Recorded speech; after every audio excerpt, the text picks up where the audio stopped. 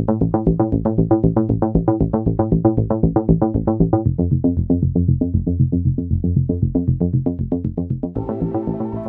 everyone, and good Thursday evening to you. Hope you and yours had a pretty good day today. We had a pretty decent day weather-wise. I'm coming down with a cold. You might be able to see the red around my nose. I did a COVID test this morning. It's not that. It's just a good old-fashioned cold, and it's quite a doozy. So hoping to be on the mend by the time the weekend rolls around. It'll be a good start to the weekend to just stay inside, maybe have some chicken noodle soup because we've got cold and snow coming our way. We'll talk all about that in this video. In the meantime, today a mix of sun and clouds. You know, we're in a time of year that cloudy hours typically outnumber sunny hours, and that's been the case over the last couple of weeks. We've had our occasional pretty nice day, of course, but for the most part, until we get into April and May, in Northeast Ohio, Northwest PA, our proximity to the Great Lakes means that it's hard to get a completely sunny day more than maybe once every couple of weeks at this time of the year in our region. But a year ago today, boy, we had a real nice one, 69 degrees on this date last year. This tied the record high set on March the 10th. And so nothing like that today. We were about 20 degrees plus cooler than that today. That high temperature last year tied the record set in 1973. The record low on today's date's a little more recent, 1996 at 1 above. But 47 and 26 today, overall just a very typical early March day. Time-lapse video from Niles this morning. We had a little river fog around parts of the region this morning, especially along the Ohio River down towards East Liverpool, but otherwise a mix of sun and clouds for the balance of the day today. Clouds will thicken up as we go through the night tonight. Now, our upcoming winter storm doesn't look like much early this evening across the lower 48 states. Moisture starting to gather out here, but until this low-pressure system starts swinging east and picking up some Gulf moisture, the radar is going to look pretty unimpressive in the short term. But in anticipation of our system, you can definitely check out where the storm is likely to form, right along this temperature gradient. What a doozy of a temperature gradient we have out there in the middle of the country this evening. It's 67 in Dallas, but 37 in Oklahoma City, and 43 in Tulsa, 61 in Little Rock. Denver dropped below zero this morning, setting a record low for the date out there. And elsewhere across the country this evening, of course, the Weather Service has been busy issuing some winter products for parts of our region. Now, lots of winter weather advisories are off to our south and west. Closer to home, the Pittsburgh National Weather Service office did hoist winter storm watches for a good chunk of their counties.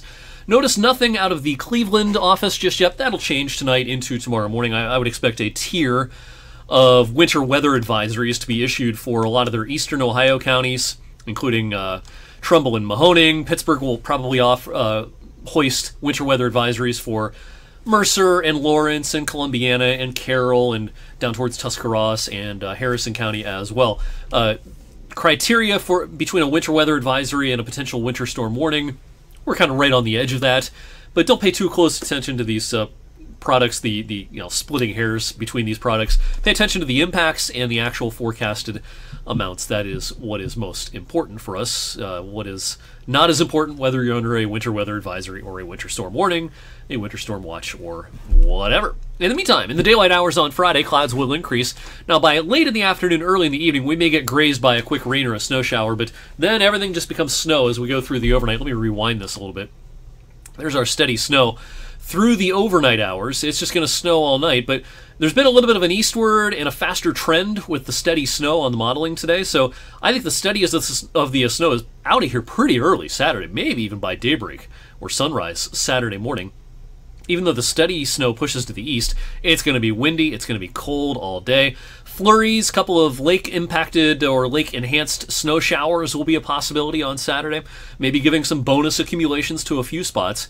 And then a weak little system on Sunday might bring us a couple of flurries and snow showers around midday. A gusty breeze on Sunday. It's not a warm day Sunday, but it will be less harsh on Sunday than it will be on Saturday. In the meantime, snowfall expectations have come down a little bit, and I mean just a little. It's just kind of a subtle thing.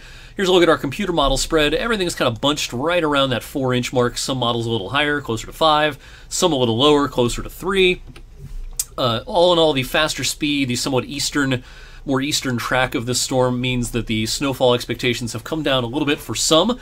The adjustment I made to our snowfall map today, I cut out an area in our kind of western viewing area where we're probably going to have a hard time seeing more than 4 inches. So think places such as Berlin Center, Beloit, Sebring, out towards New Garden, heading over towards Southington, Newton Falls, perhaps even to Warren and Lordstown. The farther east you are, closer to the PA line and over into Mercer and Lawrence counties, the better chance you have of seeing 4 or 5 inches. I think 6 is really at the top end of the range of possibilities. I think a lot of us in that purple zone that is shown here are going to end up around 4, 4.5, or 5 inches. No matter how much snow you get, though, it's going to be cold and blustery everywhere. Saturday's wind chills, mostly single digits.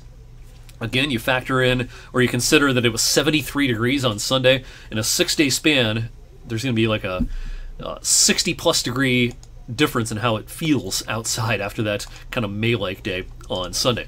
If you have travel plans, the worst travel conditions are probably roughly from, say, 11 p.m. or midnight through about 6 or 7 a.m. on Saturday. Once we get past that point, flurries will linger, and certainly there will be some slick surfaces, but the snow intensity will be quite a bit less as we transition into mid-morning on Saturday.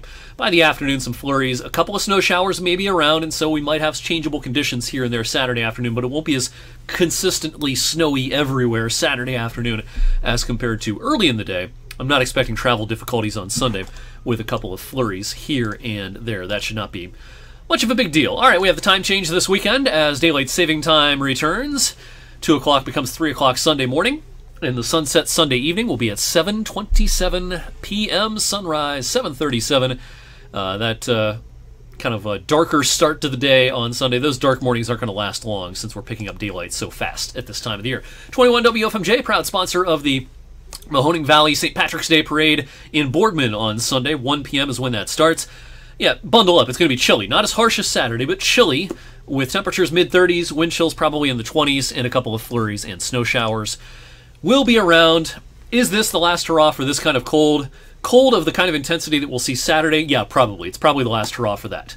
We always have pretty chilly days at times in April and even into early May, but a day in the 20s with wind chills in the single digits, that becomes much less likely the deeper into the season we get. So it's a nice rebound next week, and by St. Patrick's Day on Thursday, we are expecting highs back in the mid-60s. So lots of things to look forward to next week, and whatever amount of snow your community gets Friday night into Saturday morning, it's all going to be melted by the middle of next week. Thank you for watching Weather for Weather Geeks tonight. I'm going to go put some Vicks on my nose and hope this cold is a quick hitter. In the meantime, I will see you back here on Friday.